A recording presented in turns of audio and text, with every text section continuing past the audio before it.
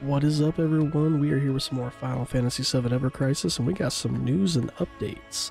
These just popped, so let's check them out.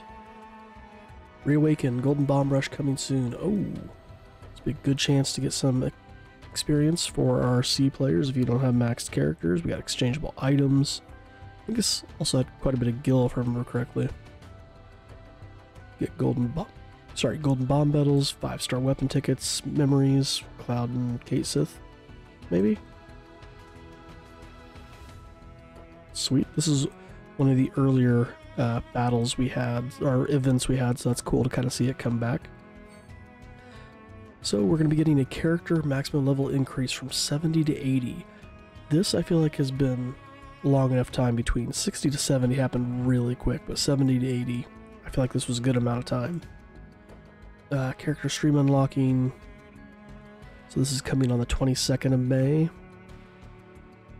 Okay. Sweet, that is my last day of school, so I'll actually be up later that night. The bomb event, same deal. This I am super excited to see. New Battle Tower, Coliseum of the Chosen. A new Battle Tower, Coliseum of the Chosen will be added. The number of characters that can be added to a party is limited in this Battle Tower. Clear to earn rewards such as blue crystals and character-specific memories. We'll have the Amber Tower, the Cerulean Tower, and the Emerald Tower. Coliseum is unlocked by clearing this Medgar Falls B30. I like that we're getting some new towers. Or a new tower. So I wonder if this is like 3-2-1 or 3-2-1 characters.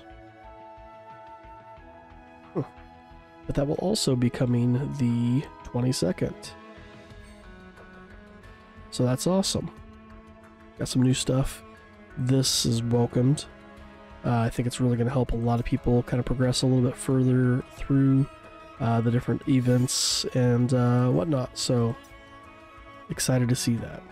Alright, quick little drop for that. So thanks for watching, guys. We'll see you in the next one.